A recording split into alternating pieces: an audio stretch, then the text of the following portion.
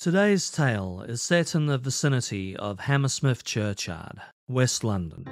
The time, in those cold winter months when the nights grow long and dark, and a chill in the air could well convince one of the supernatural.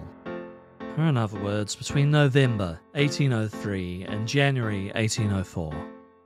On a number of occasions, a spectral figure has been spotted. Described as tall and all in white, the Hammersmith ghost has attacked a number of late-night passers-by near the graveyard. The newspapers reported the rumour that two women, one elderly and one pregnant, were attacked on two separate occasions. In both cases, the women were physically assaulted and fainted at the attack. If we're to believe the newspapers, both women were escorted to their homes, whereupon they passed away from the shock of it all a few days later. I'd take such claims with a pinch of salt, but a couple of assaults definitely did occur.